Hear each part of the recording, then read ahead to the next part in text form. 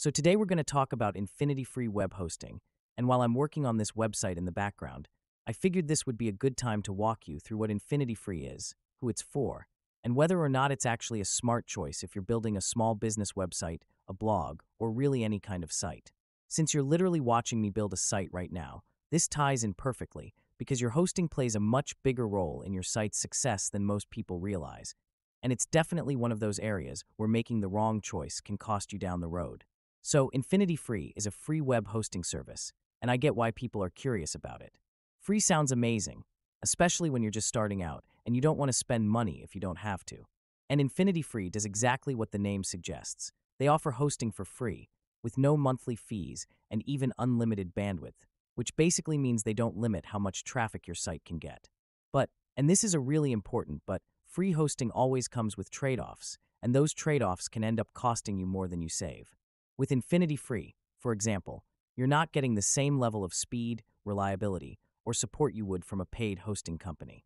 So if your site goes down, or if there's some issue you don't know how to fix, you're pretty much on your own. For a personal hobby site, maybe that's fine.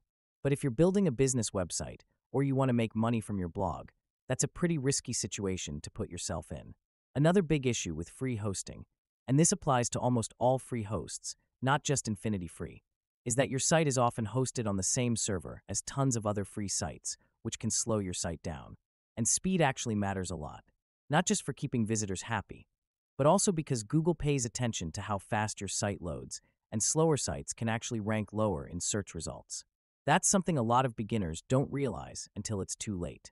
That's why a lot of people who start on free hosting end up switching to a paid host pretty quickly once they realize how limiting it is. And honestly, that's why I usually recommend skipping free hosting altogether if you're even a little serious about your website. Hosting with a company like Bluehost isn't expensive at all, especially if you grab the Bluehost coupon code I put in the description. That link automatically applies a discount that saves you over 80%, so you're only paying a few bucks a month for hosting that's faster, more reliable, and actually comes with real support. Bluehost has been around for over 20 years. They're officially recommended by WordPress, and they host millions of websites, from small business sites to personal blogs to online stores. They're known for being super beginner-friendly, so even if this is your first time building a website, they walk you through the whole process, step by step. Now, I'm not saying Bluehost is the only option out there.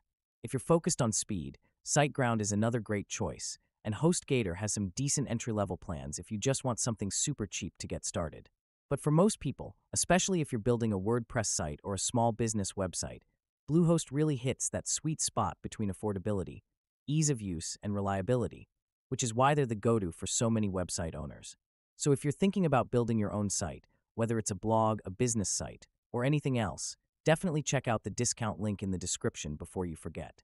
And if you want to see exactly how to build your site step by step, I'll leave a link to my full website tutorial in the comments so you can follow along.